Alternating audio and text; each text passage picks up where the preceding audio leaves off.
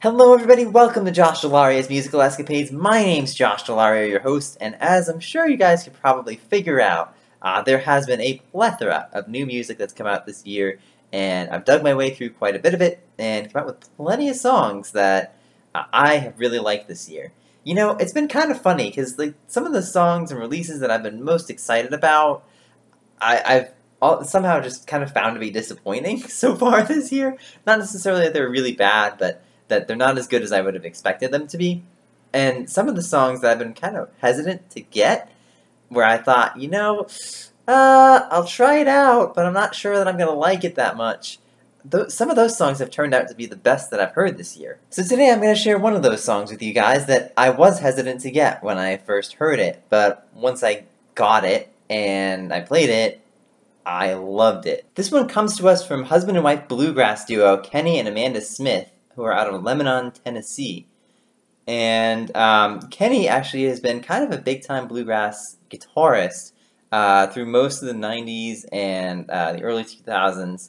And he met his wife Amanda, who was a choir singer in church, I think, at least sang a lot in church, and in a lot of local talent shows and that type of stuff. And it was their love for bluegrass and their love for music and their love for Christianity that brought them together, both as husband and wife, and as bandmates. And I found these guys through some bluegrass magazine. I don't remember which one for sure. It might have been Bluegrass Today. But I know I've gone through a couple of them, so I can't be for sure that it was that one. In any case, once I saw it, that's how I knew about their album that came out back in March called With You. And I'm going to feature this song called Song for a Sailor. And again, when I looked through this album and I was listening to some of their music, I was like, okay, I'll try it. I don't know how much I'm going to like it. I literally said to myself, I don't think I'm going to like this very much, but we'll see how it goes. And then I ended up getting one of their songs, obviously this song, Song for a Sailor, and I loved it. It was amazing. So I think you guys are going to love it too.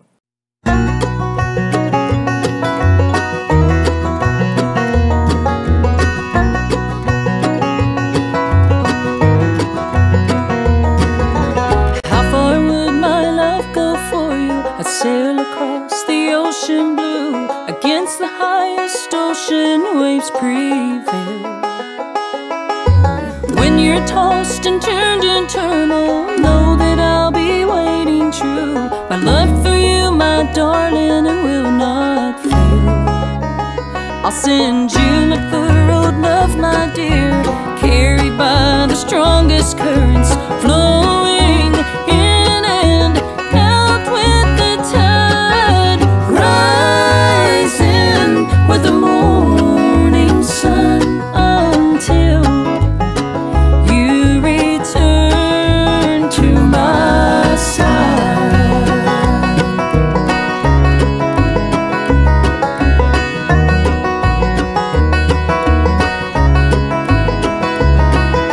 The lamp and Bodie's lighthouse burning, bidding the sailors safe return.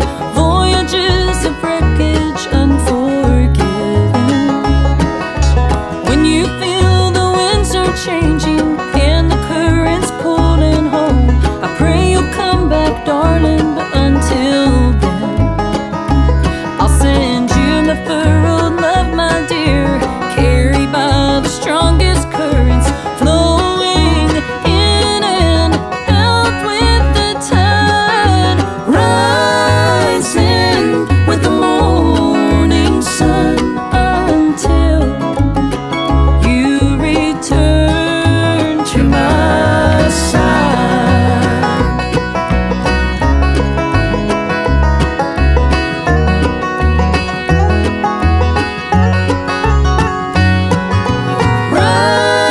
Rising with the morning sun until you return to my side.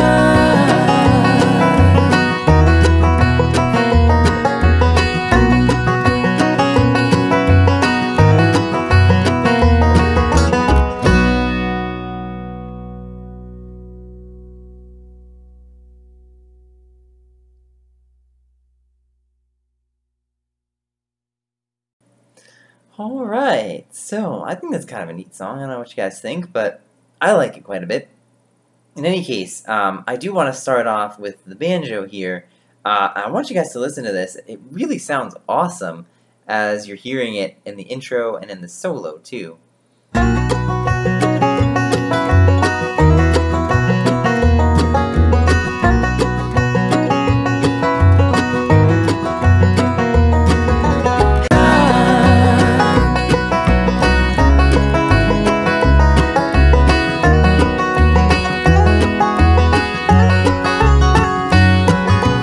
In all honesty, I think what really stands out about it the most is, I think, obviously the precision is really awesome, because it's not necessarily easy to play all those notes right in a row. I don't know, I feel like most banjoists are quite a bit skilled, that they're able to hit all those without having an issue. In any case, the other thing that sounds great about it too is the musicality of it, coming in with, you know, a lot of strong notes and then some not so strong notes in terms of volume anyways. So I think the dynamics are great on it too, and I think that's what really helps it stand out. Okay, I also want you guys to listen to the first verse here and just listen to the clarity of Amanda's voice. How far would my love go for you? I'd sail across the ocean blue, against the highest ocean waves prevail.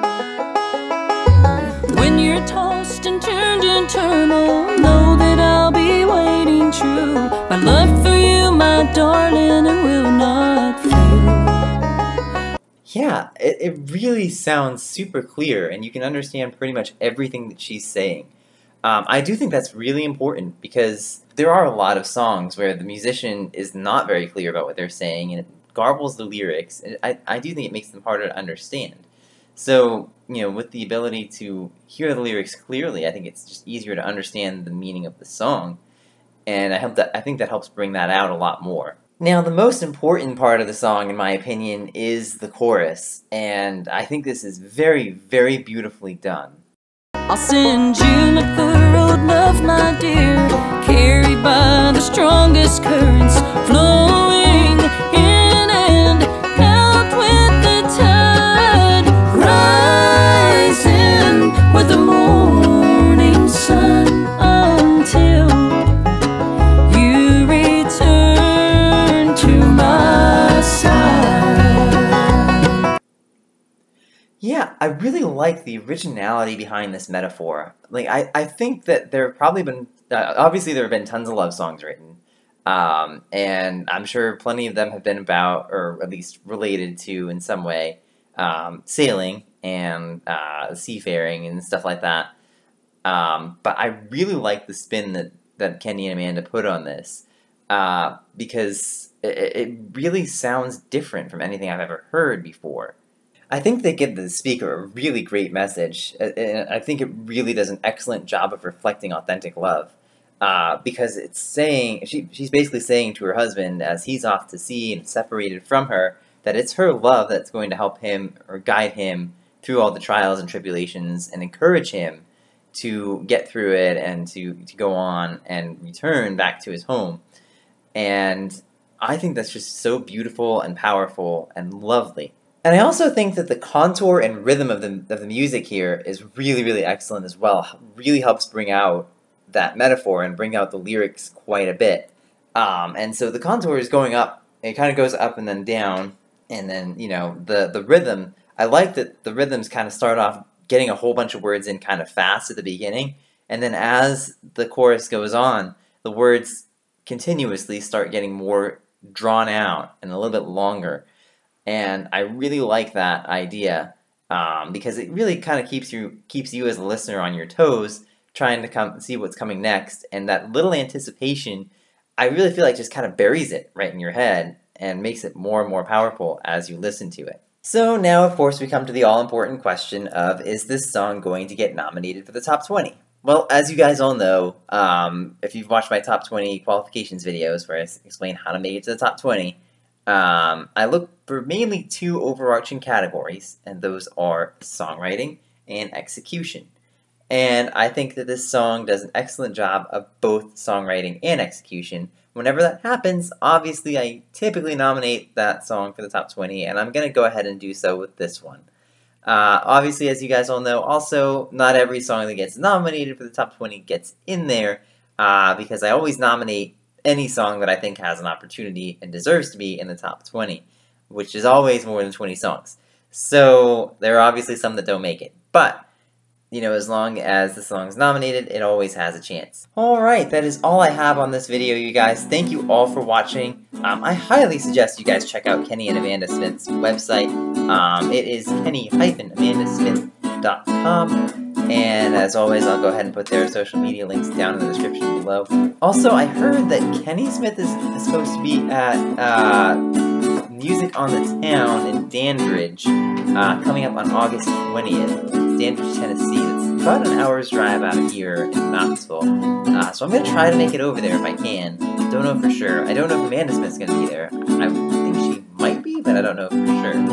So, we'll see. But I did want to let you guys know if you're local in the area here, you can come on up there, and if I'm there, you can talk to me if you want. So, I'll try to be there.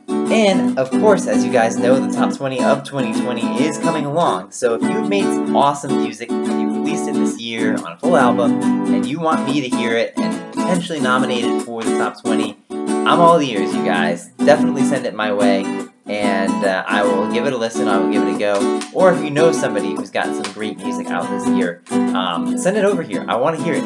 I want to hear everything that I possibly can. There's 3 ways to get it to me. You can get it through my email, joshdell'Ariasmusicalescapades@gmail.com, or my Facebook, facebook.com/JoshD'sMusicalEscapades, or of course you can leave it down in the comments below. Whatever you do, I'm going to listen to it, and obviously maybe feature it here on a future show. You never know. Thank you guys all for watching, and until next time, go make great music, everybody.